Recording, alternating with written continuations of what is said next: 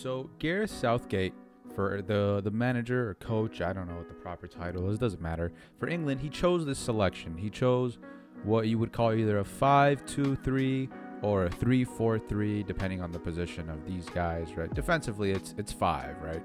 The same thing that Germany are playing.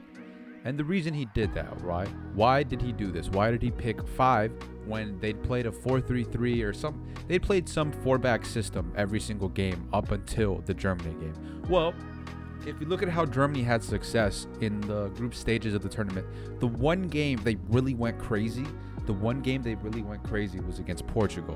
What did Portugal do? Portugal played a typical four-back system. So why was Germany able to score so many goals, and why was Robin Gosens for Atalanta, why was he such a monster in that game? Well, let's pretend that this is Portugal for a second, right? And we're playing like this something, right? Some like this, I don't know, some typical 4-3-3, something similar to what Portugal was playing, right? I know they didn't exactly play this, but you get it. You figure out what it is. So in attack, Timo Werner didn't play that game, but again, it doesn't matter. Just understand real quick what happened. So you have Timo Werner coming in here. He's attracting these two center backs. These two center backs are looking at him. Kai Havertz and Thomas Muller are pushing up here.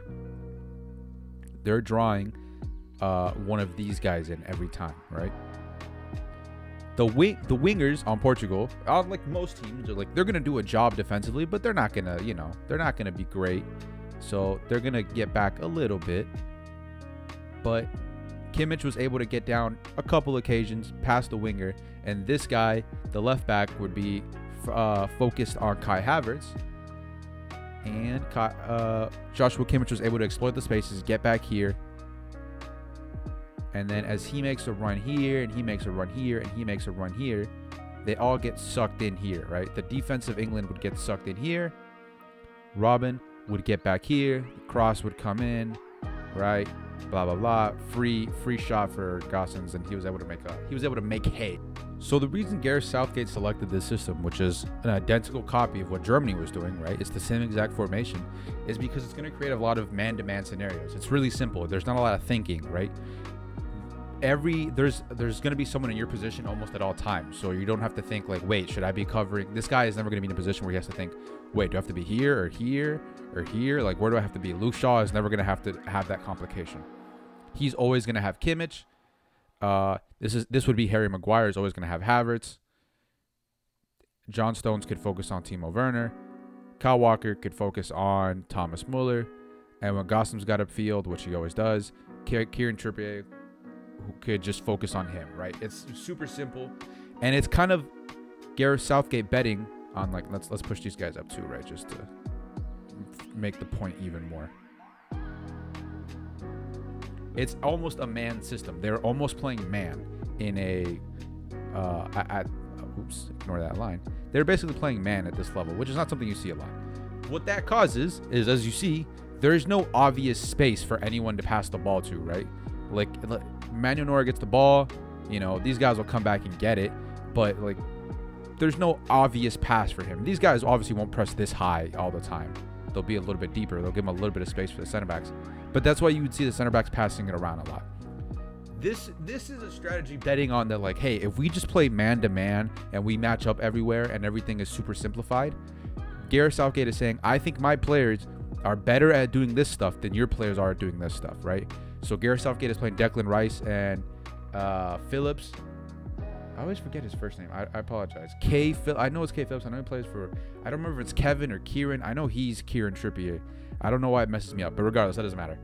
They're both, for their club teams, for West Ham and for Leeds, Rice and Phillips are defensively oriented, right? They usually play as like sixes. Their main job is to stop everything getting to their defenders. They're both playing together here, so they're shutting stuff down. Toni Kroos is an amazing passer. Everyone knows this. He is, like, his ability to distribute the ball around the field is top notch, second to, like, basically nobody. He's amongst the best in the world, but he's not the best defender, right? He's not going to shut everything down in front of these guys. That's not really what he does. He works hard, right? He's not a bad player by any means. That's not what I'm saying. But let's look up Toni Kroos, like how often he's doing defensive work. Yeah, you see it here based on Football Reference stats, which are compiled using other stats aggregators. No, they're the aggregator. But whatever. The point is, he's not an amazing defender. Again, these stats are obviously skewed because Real Madrid are a really good team, and they, at least, you know, compared to other teams in their league, they generally have more of the ball. So, of course, like per 90, he's not going to have to do as many pressures or tackles or interceptions. But still, you look at a guy like Casemiro on that team, you're going to see that he does a lot more of that stuff.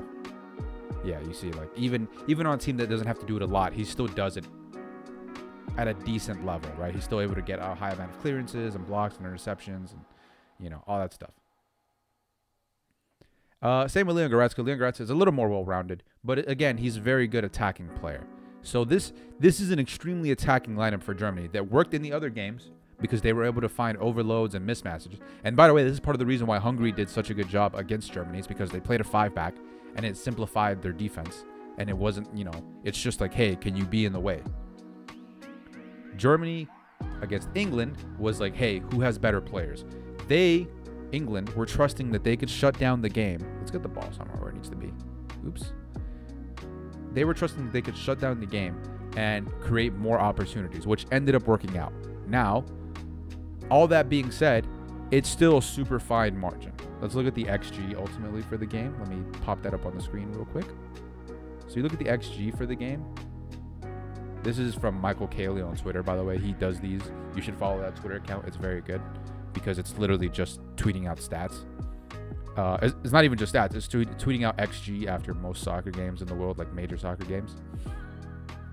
So you see the XG was ultimately really close. Like England and Germany was 1.4 to 1.3.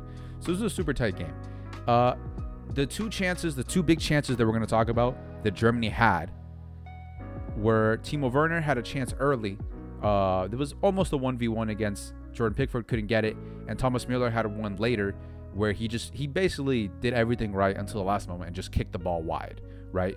And so you're going to tell me, if they had two such massive chances, why was the system so smart? Why was it so smart to play this? Well, one, we talked about how the biggest threats for Germany in the Portugal game and why they managed to score 4 goals were the wingbacks. Well, part of the problem in this game is that when England had the ball, you would see Luke Shaw right here. Let's put Harry Kane up here. Although Harry Kane drifts around, but let's say he's back here occupying this guy. Luke Shaw and Kieran Trippier would be all the way up here, pushing super high, even higher than Saka and Sterling. And what does that do? Well, Gosens, that's his job. That's his man. So now look where Gosens has to be. Robin Gosens has to be all the way here. Look where Kimmich has to be. He has to be all the way back here, accounting for these guys. Because Ginter and Rudiger have to keep an eye on these guys, right? The people that come into their zone. Sterling is generally going to be on the left, and Saka was generally staying on the right. So look what happens. Every time England have the ball, look at where, let's just say, I don't know, Kyle Walker has the ball. He would drop in here, whatever. Look at where Gosens and Kimmich were. Whenever they got the ball, they couldn't explode into attack. Let's say, like, you know, Kyle Walker kicks it over here, and let's say Harry Kane loses the ball, and Hummels gets it, and he finds Rudiger here. He can't get the quick outlet to Gosens going down the line because look how deep he is already, right? He has to be really deep defending Trippier. And that was Germany's biggest problem in counterattacking, which made it really difficult for them. They didn't have the easy outlets in Kimmich and Gosens getting up the field because the wingbacks for England were on purpose. This wasn't like them going, you know, going rogue and just deciding to do this. They decided they were going to be, Southgate decided they were going to be as high as possible in possession, providing width and staying up the field to force Germany's wingbacks to have to account for them and make it harder for them to get up the field when they got the ball back. Now let's talk about real quick, why did Timo Werner get that first chance that almost could have put them ahead in the first half? All right. Okay.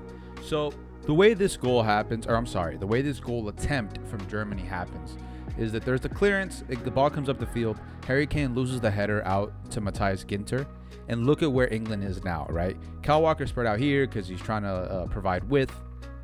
I think it might have been a Pickford to kick out, I'm not sure. So he's trying to provide an option or something like that. But whatever, the ball comes here. Oops, nope, ignore that line. Harry Kane doesn't really win it. Goretzka gets it.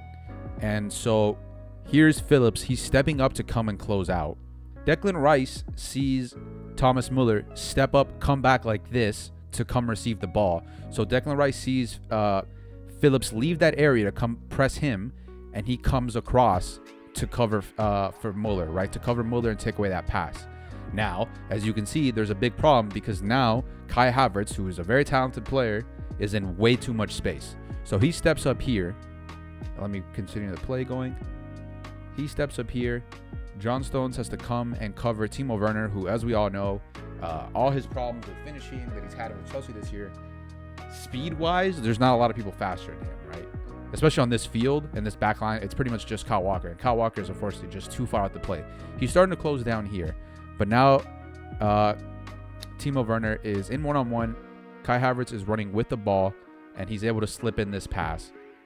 And boom, boom, boom. There's Timo Werner, and Timo Werner does what he does. And Jordan Pickford saves it because Timo Werner, I guess, is just lacking confidence. So, you know, it feels like lazy analysis to say he's just not confident, but I have no idea why else he's missed so many chances this year. But it was just a mistake. It was a series of mistakes, right? It's not a tactical mistake. It's really hard to account for three forwards when they start dropping into the midfield, which is what makes so hard to when the wingers are Thomas Muller and Kai Havertz. They both drop in at the same time, and it's also off a turnover. Create some confusion. Maybe Kyle Walker should have closed down the area quicker, but it's tough because Kai Havertz is also running one-on-one against a Declan Rice who's trying to close him down, but he just isn't able to get there quick enough before Kai Havertz can slip in Timo Werner, who misses the chance. So that's how they got the first opportunity. Now let's talk about how Germany got the second opportunity and why I don't believe it's a tactical mistake. It was just player mistakes in the moment. Okay, so at this point in the game, there's been two substitutions, one for each team. Jack Grealish has come in for Saka, and Serge Gnabry has come in for Timo Werner. Grealish was part of the goal, right? Raheem Sterling came in here with the ball, dribbles by like 5 people, finds Harry Kane, who finds Jack Grealish. All the whole time, you know, the ball is bop, bop, bop.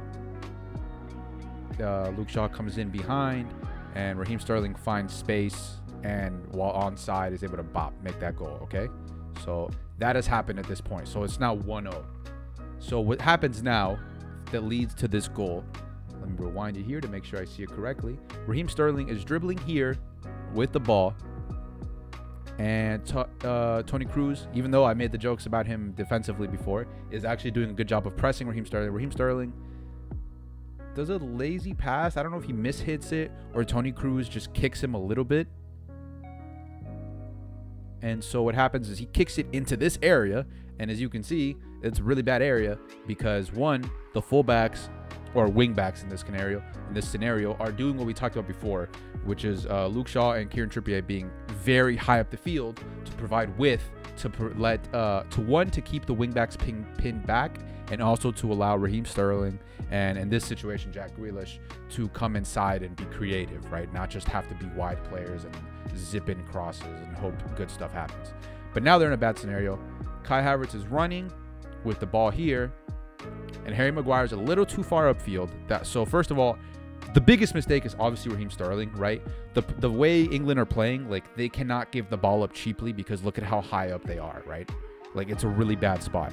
And Raheem Sterling not only loses the ball, but loses it in a place. Like, it's one thing if he loses the ball trying to dribble past Tony Rudiger and Rudiger rips him, and then they can make a quick press, right? They can, like, quickly press and shut down all the passes, right? They can shut all that down. That's not what happened.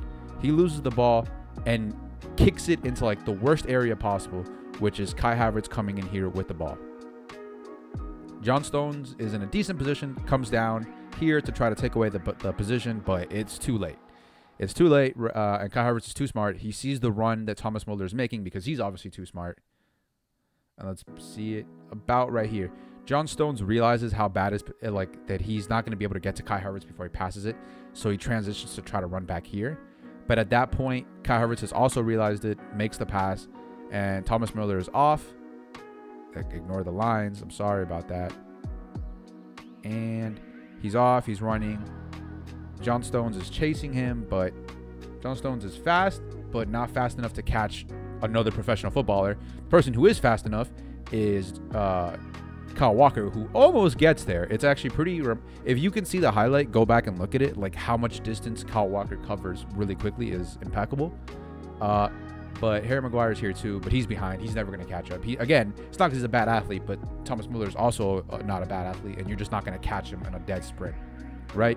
And he sees Thomas Muller does a great job, gets here, and sees Jordan Pickford starting to lean to his left a little bit, and kicks it into the extremely open area that is Jordan Pickford's right side. Oh, I didn't switch the keepers. Sorry about that, because he should be shooting at Jordan Pickford. It would be weird if he was shooting at Manuel Neuer. He's shooting at Jordan Pickford and just misses, right?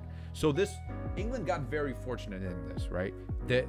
That's why the XG, if we pull it up again, was so close. It was not. It's not. You know, it was a super close game, which is why the plan for Gareth Southgate, I don't know why I'm making Thomas. For Southgate was essentially like, let's all match up one-on-one, and I think my players will come out with more good opportunities. And that's what happened. And very quickly after that opportunity, that missed opportunity by Thomas Muller, let's see how far later is the England goal. It's not even 5 minutes later. They catch Germany in like bad transition. Jack Grealish gets in behind on the left side here and finds Harry Kane for a really easy header. Well, it was actually a pretty difficult header for what it was, but he made it look easy because he's a world-class striker, and that's what he does. And so that's how England won this game. And I think it would be lazy to look at this and think that they're just going to play this way always. This was a very clear, intelligent, tactical choice by Southgate that I think my players can do a job in a lot of 1v1s and make stuff happen. The way Raheem Sterling created the first goal by like beating 2 or 3 guys and forcing a lot of open area, and then getting Harry Kane in space, who found Jack Grealish, who found Luke Shaw, and put him in behind. It's just like, it's really beautiful effort, but it also required some individuality, which he felt England could do while remaining solid defensively, even though they did give up 2 chances. So I don't know. I'm really impressed by England. I think they're a really good team. Even they're like the games, like the Scotland game where they drew, they're really impressive, and I think you really have to like give them a good chance to go all the way, because they have the talent of all the best teams, right? They have relatively equal talent to all the best teams in the world. But this is why it's so easy to watch England and think they're going to win the tournament, because they have the talent that everyone else has. But tactically, even if it's not entertaining, they're putting themselves in a position to win every game. And so, yeah, it's coming home.